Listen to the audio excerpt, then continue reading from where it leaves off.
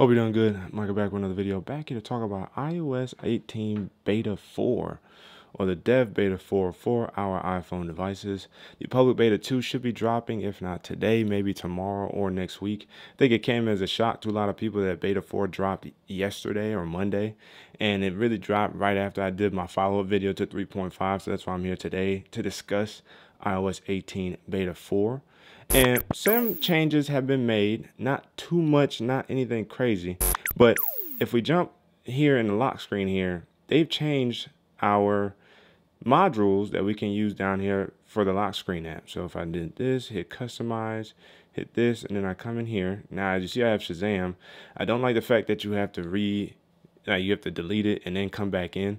But they've changed some of the icons in here for the lock screen modules as well as the control center modules. And one of the first things is the stopwatch. The stopwatch is now more transparent instead of being more of a solid icon. The alarm, as you see, the shortcut is missing an icon. We also have the alarm up here that also is kind of more of an outline as opposed to a filled-in icon. And if we continue to scroll down a little bit here, we're going to notice something missing, because I used to use it as my lock screen app, and I can't no more, and that is there's no music app anymore. Apple Music has been removed. I don't know why. I don't know if it was a mistake or it's going to come back, but you cannot access Apple Music on your lock screen anymore. I did have it. If you go back and check my previous videos, you would have seen that Apple Music was down there in the left corner. We also have this new settings Bluetooth pair toggle, but we don't know what it is. It may not be functional yet, but this is available. And there's a new eye tracking icon for the accessibility apps down here. And so as you guys can see, we have quite a few things going on. Eye tracking has a new app there. And so these are all available in the lock screen, but also if I re-add my that and I hit done up here at the top, that's something that's also nice and improved, is that the loading of your lock screen customization pages load in a whole lot faster now as well. So that's something I also definitely like. Now if I swipe and I swipe up, as you guys can kind of just see there, they still have not fixed that issue when it comes to the color fading in and out. And a lot of times it happens with vibrant colors. So if I swipe down, you see it's nice and vibrant. But watch when I swipe back up. Watch this area right here. You see how it changed. So hopefully they'll fix that. I mean, it almost didn't look like it changed so much. It was just more of like a flicker. But I hope that they address that for our iPhones and really iPads, is that color desaturation that takes place. I hope that they address that. In terms of the control center, as previously mentioned, if you hit the plus icon up here and you hit add a control, our control modules, you see the alarm up there. You have the same changes here as I just outlined and showed you guys in the lock screen. So in terms of the module icons, they are now a little bit different, more coherent with the rest of the icons, much more of like an outline look, which is pretty nice. And you know, it is what it is. I'm not hating on it, but that is here in the control center. Now, if we go into settings, we also have a change here, and that is with our pages. So as we scroll down, you guys will see iCloud now has its own separate page. Instead of having to access it through our Apple account page up at the top, it has its own dedicated space down here. And upon clicking on it, as you guys can see, get your subscriber logo over there that I see happen with Apple News Plus as well. So I don't know if you get the plus aspect of their apps, now you get a subscriber icon, but you have that here. And by the way, if you guys haven't subscribed to the channel, but the page is still normal. It's unchanged from what it was. They just relocated it to the main settings page as a whole. So I find that to be pretty interesting. Now, if we actually go into messages, there's another slight change or update when it comes to the Messages app, and that is with RCS. So upon scrolling down here, you guys will see RCS right here, right? It has its own page, dedicated page. And of course, we've already talked about the explanation of this, but RCS is now expanding to the UK as well, and Rogers carrier. And so it's nice to see that this is starting to broaden out. We know that this essentially killed Samsung Messages, because even though Samsung, I believe, uses RCS, it's not I'm trying to remember the exact reason why Samsung Messages is getting killed off. Samsung is no longer installing Samsung Messages and may even be updating the phones to just outright get rid of it. You'll have to manually install Samsung Messages on Galaxy phones now. But the wider, more available app for RCS support is Google Messages. And so for those reasons, Samsung is officially adopting Google Messages as their default messenger app, which they already had been anyway, like the last 2 or 3 generations of Samsung Galaxy devices as a whole. But to hear now that that is being killed off essentially because Apple finally adopted a form of RCS is actually kind of funny when you think about it. Well, one of the things that Apple actually did do was they actually fixed, to some degree, the theming for our customization, for our icon customization. Before, when you would switch to dark mode or the light mode, if you had it in automatic, it would not swap either the widgets or the icon colors. One would stay consistent while the others switched. So say for instance, I put it in dark here, I have it in dark, but right now I'm in light mode. I should be in light mode anyway.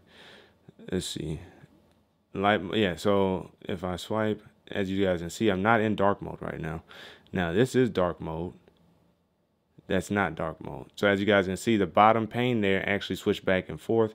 They've actually fixed this now, so that way you don't have to worry about your apps changing. And so if we actually come out, our widgets now change as well. Everything stays consistent with the swap between light and dark mode, as well as I believe tint. Now for me, I'm switching back to automatic, but as you guys can see there with the dark, only the WhatsApp and the JW Library app will not swap to dark mode icons in large icon format. I don't know why this is the case when Apple's machine learning intelligence type of fun business in the background notices all the other apps to inverse the white color of the icon, but it will not do it here for the large icons for WhatsApp and JW Library app. Hopefully that will be fixed here soon. For now, I'm going back to my automatic, but that is great to see that they did fix that here with iOS 18 beta 4. Another fix that they did, or change I should say, is if you come in here to your app library and we scroll down here to Apple's apps, and the stocks app has been adjusted. So if you guys use the stocks app often to just see stocks, or you have stock, you'll notice that the icon has slightly changed. And to me, I think it looks good. It looks a little more clean than it did before. So there's that. And down here at the bottom, your hidden apps folder now shows, and is not perfectly aligned for me either, as you guys can see there. Before it just showed hidden. Now it shows multiple different apps and folders to, I guess, throw off whoever might be trying to look into your hidden stuff to see if you have a lot hidden, as opposed to just being completely blank. Now, I currently don't have any apps hidden, but it is interesting to see that they changed the folder for the hidden apps in the app library. The other change that has taken place is that satellite messaging for the Messages app is now active in the United States, or at least in some areas. So it will be interesting to see whenever you don't have service to be able to send messages via SOS or satellite. Essentially, now you'll be able to still gain access to help or to check in with individuals via satellite messaging. So that's nice to see there. Of course, it's not something to be used on a regular basis, more of an emergency thing or just a logistics situation when it comes to traveling. Those who like to hike and be out in the woods and canyons and all that, like those type of individuals will definitely take advantage of that, because they won't have a lot of cellular service in those neck of the woods. So it's nice to see that satellite messaging is something that is now gaining traction within iOS 18. We also have the CarPlay. So I'm not hooked up right now. Maybe I'll show you guys in B-roll, but CarPlay now has new wallpapers that are available. I think they may have gotten rid of the older wallpapers, like the iOS 16, 15, maybe 17. Now they have new wallpapers used for CarPlay. And if you guys can notice, I believe you'll see in the video whether or not it's true. At the bottom, where you're able to split screen multiple different apps for your infotainment center, it's blank. It used to show an actual icon to show the split screen of different apps. It's shown as just one, square. So hopefully they replace that if they haven't already with beta 4. But they did make those tweaks to CarPlay for those that use CarPlay. And the artwork appears to be bigger when actually plugged in and playing in music, it appears that the artwork actually shows bigger on the screen now, giving you a more pleasant viewing experience of your infotainment center when rocking out to Apple Music or even probably Apple Podcasts with CarPlay. The camera has added a new feature. So if we come in here, I think camera, you still have to look it up. Oh, it is. So there's camera right here, preserve settings. So if you come into preserve settings, I don't have a lot that's preserved. As you guys can see, I just like to start from scratch usually, but they've added creative controls. So that's nice to see there. Usually I would maybe preserve exposure adjustment, but because I lock exposure whenever I start actually, well, at least I did for one time. That's why I didn't have that on.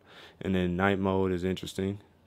As you see, preserve the night mode setting rather than automatically reset night mode to auto. I like it leaving that. Where is it? Portrait zoom. No, I'm turning that off too because that gets on my nerves.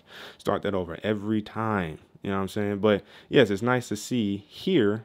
Oh, you can't preserve ProRes too. Sorry, that in spatial video is nice to see that those are part of the preserved settings. But creative controls is something new here, or controls menu rather. One of these two is new. I can't remember which one, but you see I don't play in here often, but I know that one of these menus are new or is new for the preserved settings. So if you guys are big with preserving settings with your cameras for your iPhones, you have that feature available now. And the last feature I want to talk about when it comes to the iPhone that I may have to show with my Mac once I get the update, because right now I'm on the public beta as opposed to the developer beta on my MacBook Pro. iPhone mirroring, you can now resize the window. So you know how it shows up kind of small? You can resize it to be bigger, which it would be a huge benefit, because one of the things I really enjoy using is iPhone mirroring now, because when I upload my videos via my Mac, I pull up iPhone mirroring and I can do all of the analytics and the SEO and tweaking the video to make sure it's right. My thumbnails, as long as I have that work done on my iPhone, iPhone mirroring allows me to be able to access all that from my iPhone, get it all done, and then let it finish uploading, and then I'm done there. I don't even have to use my phone anymore when it comes to, you know, my video creation for YouTube. So I definitely use iPhone mirroring for that. And it's really nice to see that you can use the iPhone in that way. Order meals straight from your apps, from your iPhone on your Mac. So it's nice to see that iPhone mirroring is gaining more traction as we get closer and closer to the finished product, which is iOS 18. But one of the things that I did notice is if we come in here to general, this is the last thing. If we come to about, it's kind of interesting that the version actually fell back to J. So we went one step backwards in terms of being closer to iOS 18, which is interesting. We see certain things and features actually getting fixed and resolved, but we're also seeing ourselves walk backwards and not get closer to iOS 18 stable build, but further away. So it's also interesting to see that there. And maybe it's just because of Apple Intelligence and Siri 2.0, the fact that those aren't here yet.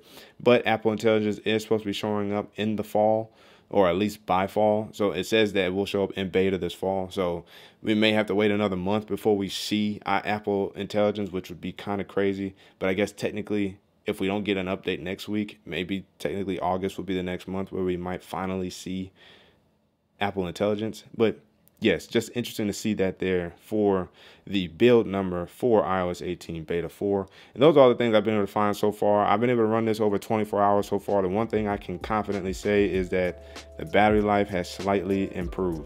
So over the course of the week, when I come and do my follow-up video next week, I would definitely have a better determination on that. But as of right now, I have noticed that my battery has slightly improved since running beta 4, and I'm very, very happy about that. So let me know down in the comment section below you guys' thoughts and opinions on iOS 18, your favorite features. Are you on either beta? Are you rocking betas on any of your Apple devices? The comment section is open for discussion. Again, as always, if you guys haven't already, make sure to ignite the like button, subscribe to the channel, notification bells, all free that for this video, so you and I can sit back, check, see who's cracking. Don't forget to hit that super thanks button there by the like and dislike button, Cash App and PayPal, and make sure to check the channel out for all the videos available to you. That's way to keep tech fresh and alive on this channel. It's man Micah signing out until the next video. Wait for it.